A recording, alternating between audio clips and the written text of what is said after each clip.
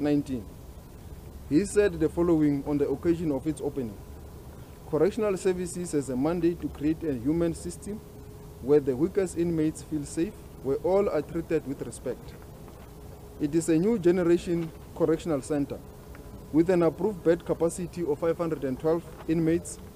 It also has a hospital section. As precaution and in line with the COVID-19 measures, the former president will be placed in isolation for a period of 14 days.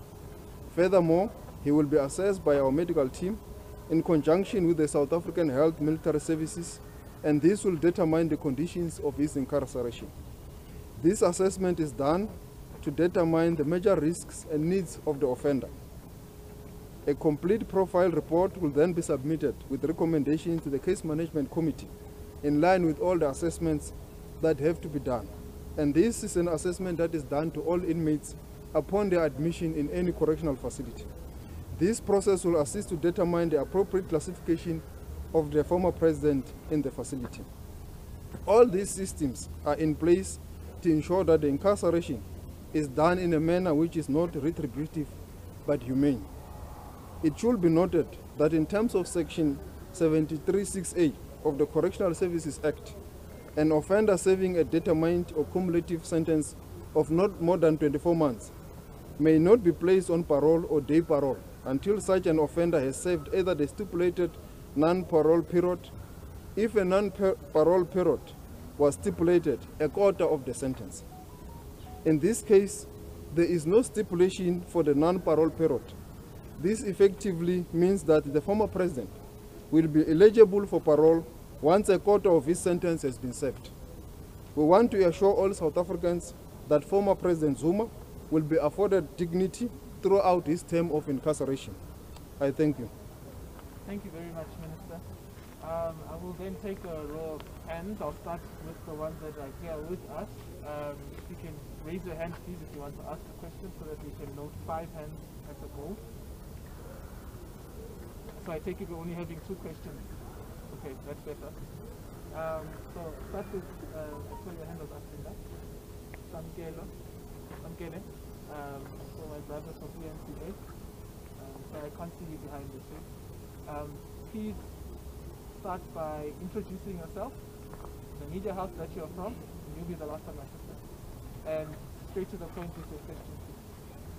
Okay, Minister from Newsroom Africa.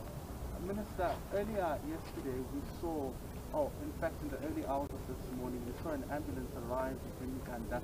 I suppose you've had an opportunity to see the former president. How is he doing? Are there any concerns surrounding his health? And when you look at his age and his health condition, can he be released earlier than a quarter of that sentence? So that's 2 questions. Okay. Samkele? Minister Samkele from the SABC. When you speak of the former president being eligible for parole once he serves a quarter of his sentence, is the current administration looking at giving the former president that parole once he serves, I think, 4 months of his incarceration? And then lastly, what then happens on Friday?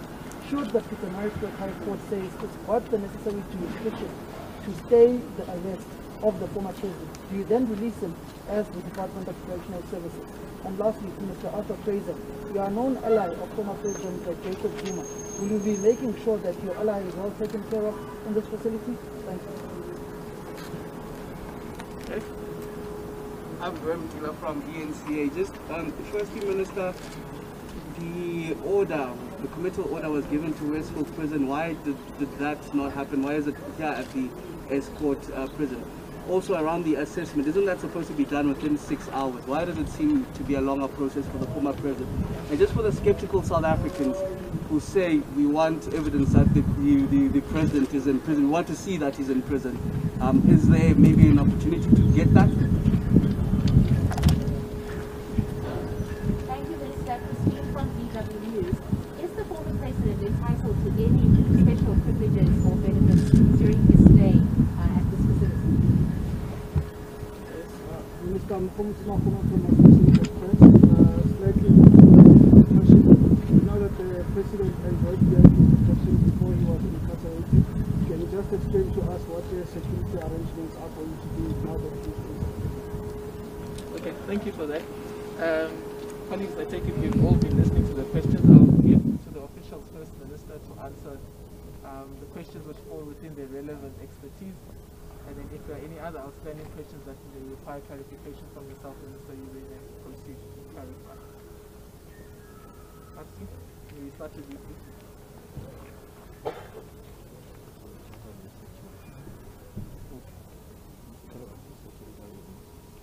Okay.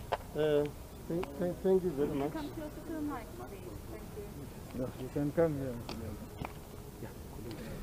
Thank you very much. No, the former president is, as the minister have said in his statement, housed in a hospital section and for assessment. I think there was a question of assessment within 6 hours. You may have heard the minister saying that the health issues of the former president is done in conjunction with the South African Military Health Services. As we speak now, they are completing that process. Minister have also said that they arrived in the early hours of today, and I think we are complying with that. We have complied with that. We have followed the normal administrative processes, and they are attending to the assessment of the former president as prescribed. Thank you very much to the members of the media. I just want to indicate that the former president is not getting any preferential treatment within the facility. He will be treated like any other offender that is within our facility. That's one. Two, I think it is important to indicate that once a person gets handed over to our facility, we take full responsibility as a department. So security arrangements of the former president becomes the responsibility of the department, not that of the SAPS, the protection services of SAPS. So we are taking care of security arrangements of the president as the Department of Correctional Services. So those are the issues that I needed to clarify. The operational issues will be dealt with the head of center, because these things are managed at an operational level. I want to end there. Thanks. Can you deal with the question of eligibility of parole, if it's something that you will be... Yeah, she will be dealing with that, because those are the operational issues that I would want. Yeah. Thank you, protocol observed. The issue I want to stress and reiterate on the issue of assessment. There is procedures that are followed. One first assessment is called an immediate assessment, whereby we take the immediate needs as to what is it, is he healthy, does he take any medication, and what else. That is within six hours that was mentioned. Then the full holistic assessment that is taken during the process of in-depth assessments. That's why you hear that there's a word assessment being brought up now and again, because there's immediate and the holistic one, which is in-depth. In terms of e-parole, yes, all inmates or offenders that are sentenced, they run through the same process, and their data calculated according to the stipulations of Correctional Services Act. So he is also subjected to that procedure, whereby he's calculated if the sentence falls under the procedures of that he qualifies for a quota, then he will be subjected to that quota. If it's half like the minister has mentioned, there are no stipulations of non-parole period, so he'll be subjected as any other offender. And yeah, I think that is all from my side. In terms of operations and the safety, there is a special operations that is employed on site, which is taking care of the site 24/7, which we cannot divulge much of the nitty-gritties of securities, but the security is in place, which is here 24/7. Thank you. Yeah. Thank you very much. The first question that was directed to me was whether I have seen the former president and how is he. Yes, I have seen him. He is in very good spirit, and he has taken his breakfast, he's taking his medication, and he is, as I've said, we spoke, and I also told him that I'm going to tell the nation that he is here in this facility, and he said it's important that this country must know. So he's in very good spirit, and I think he looks well and fine. And I hope that the South African military health services and our health services here will continue to deal with these health issues to ensure that his incarceration is human and also his health issues are attended to. On the issue of what will happen when the Pietermaritzburg High Court makes a ruling tomorrow, we will cross the bridge when we reach there, and that's why it's a judgment. We all don't know what the judgment is going to be, so we will await the judgment, and upon release of the judgment, we'll study the judgment, and then it will direct us what to do. So that's what we are going to do with regards to the Pietermaritzburg High Court ruling, including the ruling that may come out in the Court in the hearing that is going to happen on Monday. We also don't know when the Court will make its ruling, so we will await and be guided by the court order of the Constitutional Court also in that regard. So we are going to observe, obey, and be directed by what the court says. With regards to why his committal, warrant of committal is in Durban Westville and he has been brought here. The warrant of committal is not for the Durban Westville. It was sent to the head of the Durban Westville Center, and in this regard, it's also sent to the head of Correctional Services in the province of KwaZulu-Natal. So it does not state that he must be incarcerated in Westville. You will remember that the order had also spoken about Johannesburg police station and Nkandla police station. So if he was in Johannesburg, we will have also had to incarcerate him somewhere, either in Johannesburg or here in KwaZulu-Natal. So the National Commissioner and the Regional Commissioner, they decide on the basis of the risk of the offender and the various assessment that they do, where must which offender go to which facility. And in terms of the Correctional Services Act, the National Commissioner is empowered to decide anywhere an offender can be. And hence you will find our offenders from Pietermaritzburg being sent to Mataji in Limpopo, and you can find an offender from Mpumalanga being sent to the Northern Cape. It's because the Correctional Services Act does allow us, based on our assessment, to take an offender where we believe, in terms of their risk profile, in terms of what the needs are, to be taken to any facility. And in this regard, this facility is also nearer to the former president's home in Nkandla. It has got many other advantages that will enable a human and a dignified incarceration. With regards to, I think the privileges has already been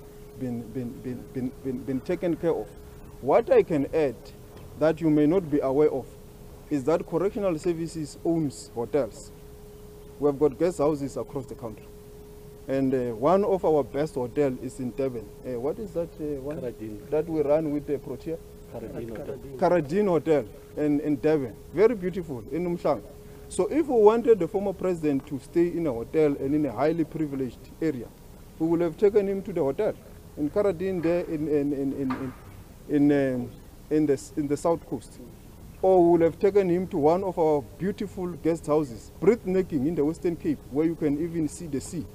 Even that one of Karadin is next to the sea. We have got these guest houses across the country. But the policies and the Correctional Services Act is clear. He must be incarcerated where it's declared a correctional facility in terms of incarceration. Because the guest houses and the hotels that we have are not declared as incarceration facilities and so forth. So hence, there is no policy nor law that would have allowed us to do that. But we have ensured that we comply with the Correctional Services Act and the policies and the laws of this country when we took him here, because it is within the policies and it is within the Correctional Services Act. Thank you. Thank you, Minister. I'll go on to the WhatsApp. There's a question that some girl asked about the National Commissioner. I think it will be unfair for him to answer it on his behalf.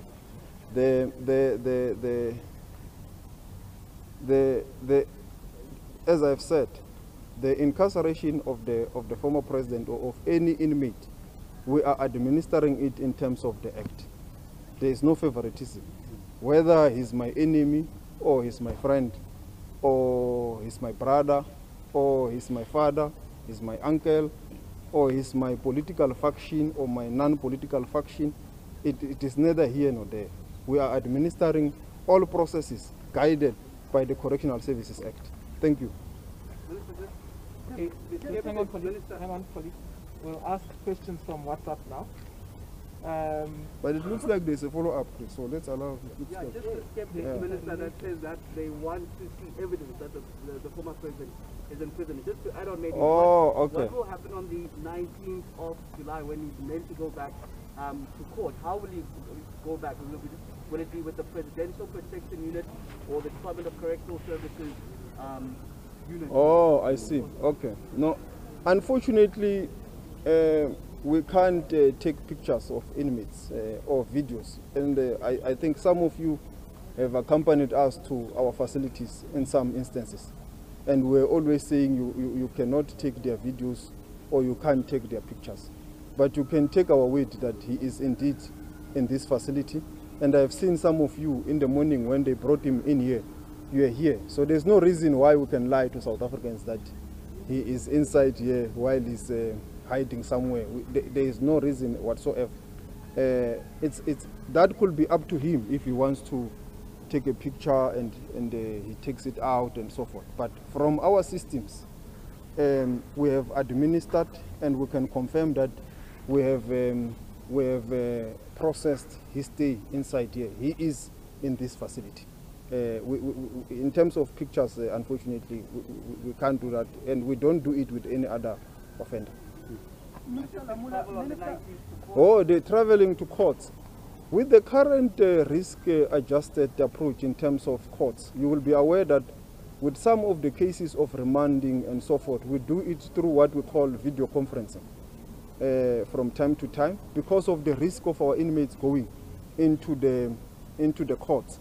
So it will also depend whether we could make arrangements for him to go to court in the Pietermaritzburg High Court, whether there is a need or not, depending on whether it's a trial or not. So there's various assessments that are being done. So during this period, we try to minimize as far as possible for our inmates not to be moving up and down of these facilities. Hence, we are using what we call remand video facilities, which we have in this in most of our correctional centers. I'm not sure how many do we have across the country, the remand video facility. Yeah, we have quite a lot. Most of the courts are connected with our video here in the centers.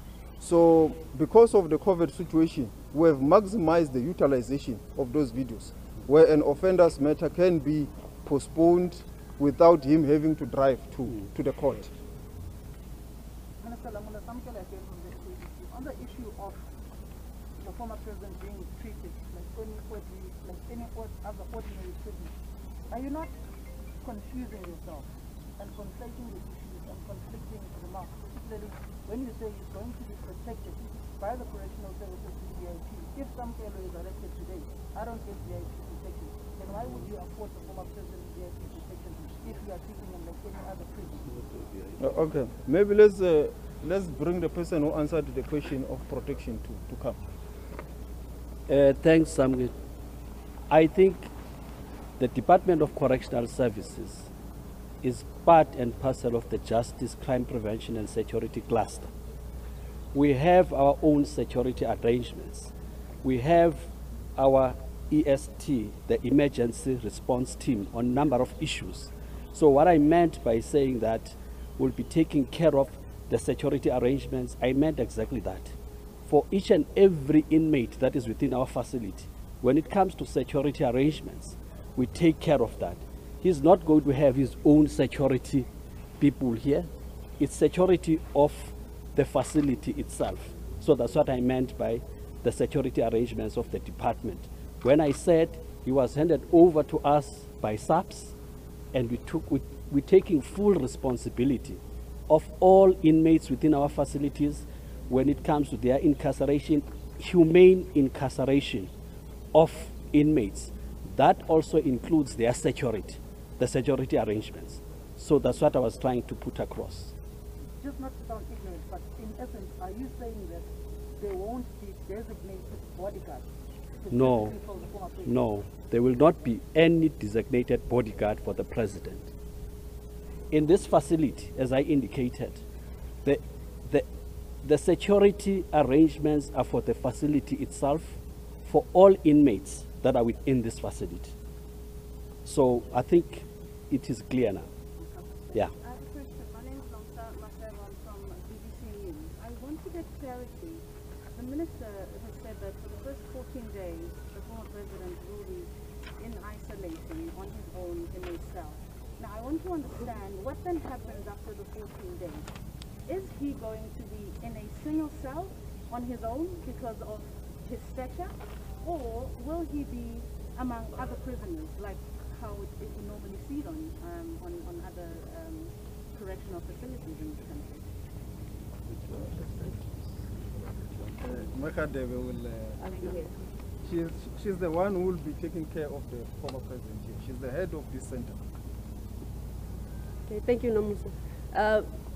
Firstly, one will take it to profiling of an offender.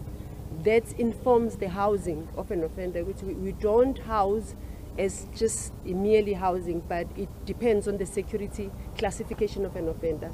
So he will go through that process that will put him in a certain classification category, then will be housed as such. I just need clarity on that classification that you speak of.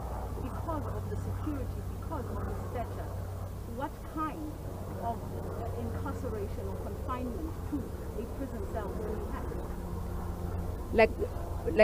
I'm repeating to say, what informs the housing? I'll have to take you through the whole center. There is isolation, there is communal, there is single. There's quite a lot of categories of security.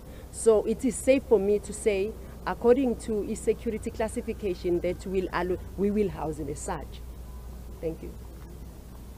Yeah, I think you will also appreciate that we also do not want to divulge a lot, particularly on issues of security and so forth. But we have tried our best to be as transparent as possible, to the extent that we can, to give you the clearest indication that he will be treated in accordance with the Correctional Services Act and the policies that we have.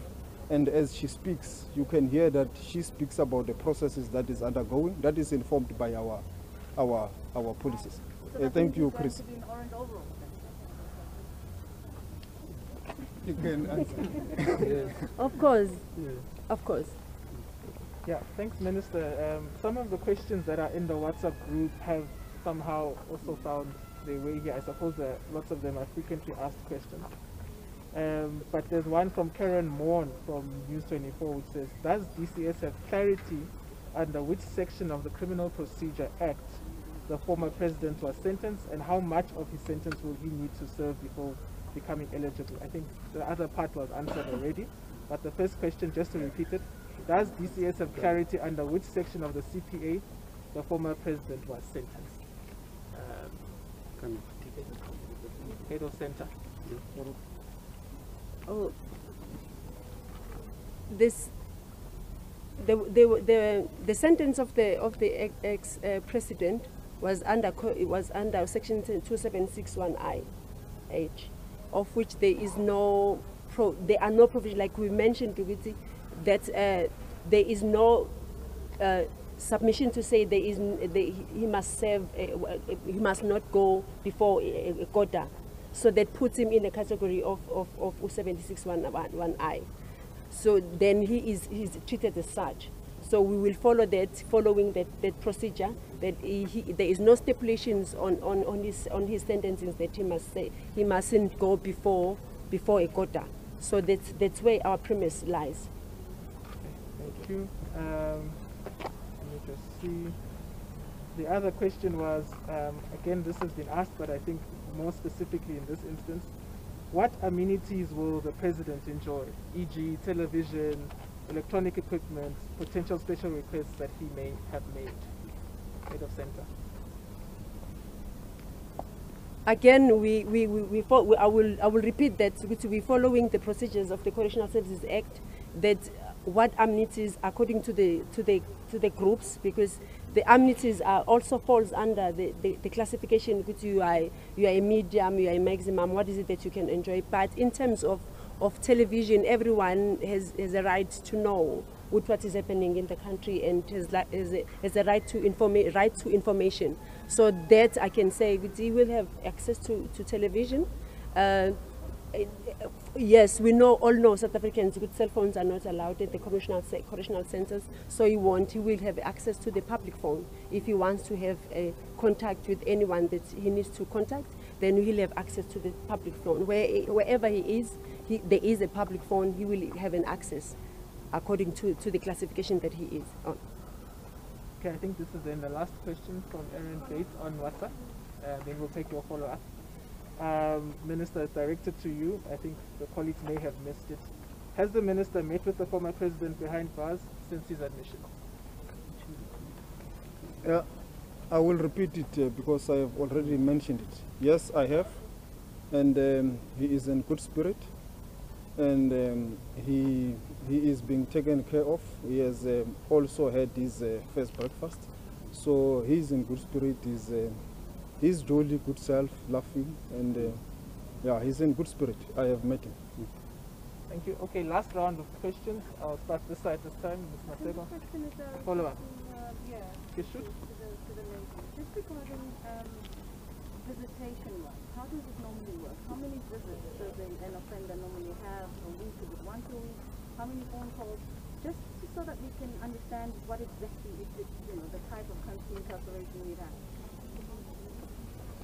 Again, an offender who is categorized as a maximum, he has to get 6 visits per month, and as it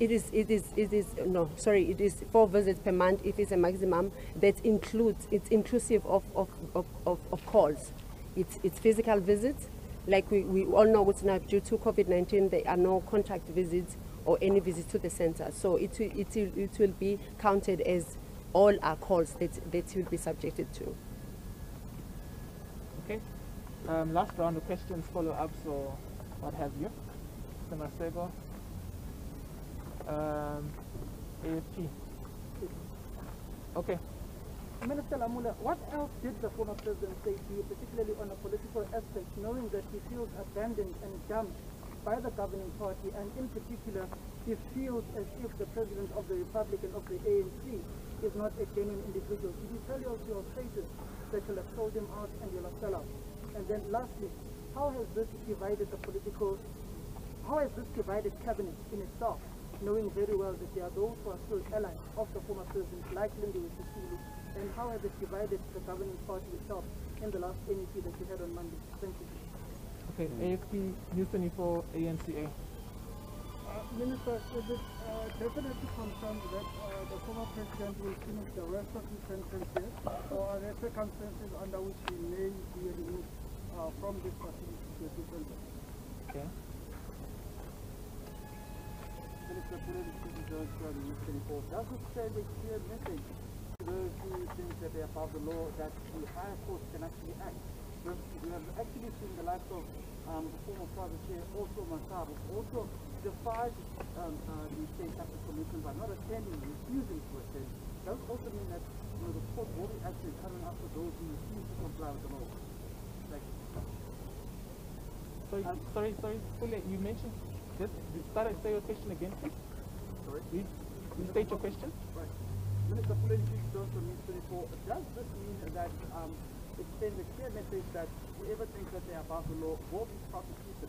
We know of the likes of the private chair, also Masabo, refused to also attend the state capital commission, defying the law. Does this send a strong message that the courts are now in a position of patronage and actually act against those who think that they will not comply? Thank you.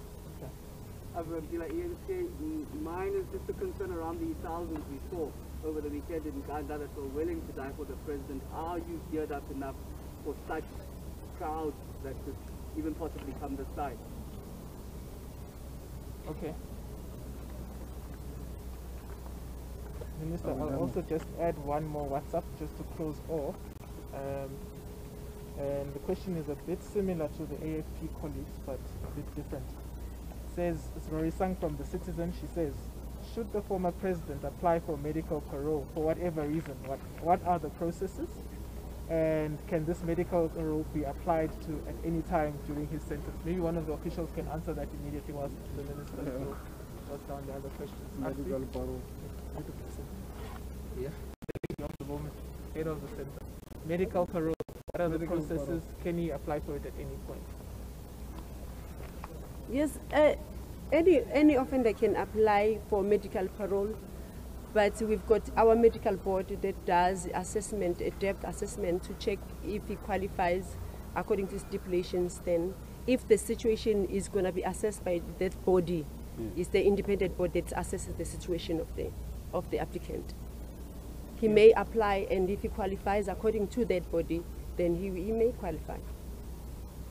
Thank you. And any offender can. I deal with medical paroles for lifers on a day-to-day basis, and they do come from, in terms of recommendations from the medical parole board. The question whether we discussed politics with the former president, no, we did not discuss any politics. I was just checking whether he's fine and how is he, and he indicated that he's fine and he's in good spirit, and that we can tell the country that he is he's in a dignified environment. So there was no political discussion. Whether cabinet is divided by this issue or not, no, cabinet is not divided on this matter, and as you will have seen, we have respected the outcome of the Constitutional Court. We waited to implement what the court has said, and we have got no role with what the courts decide. As the executive, our role is to develop policy and legislation and also to execute. So cabinet understands that we all have to respect the rule of law and comply with the judgments of our courts. There could be any circumstances where he may have to be shifted here. I don't know.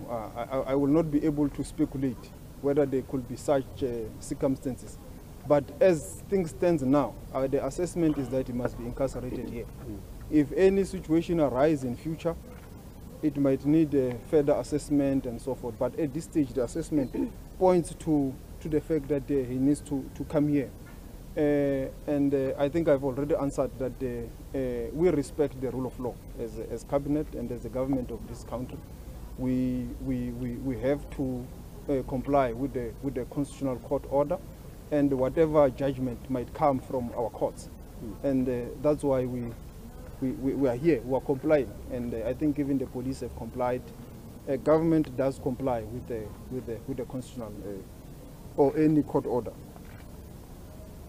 The people willing to die for President Zuma,